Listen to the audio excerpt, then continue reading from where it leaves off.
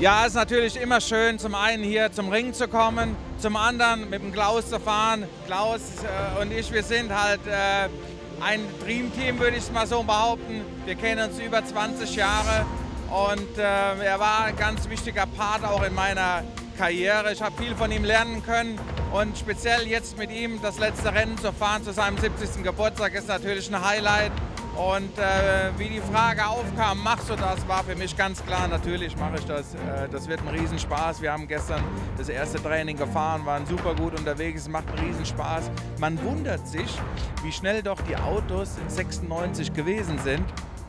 Wenn man sieht, wie weit die Technik war, wie schnell so ein Auto ist, unter 1000 Kilo, 550 PS, das geht schon gut vorwärts.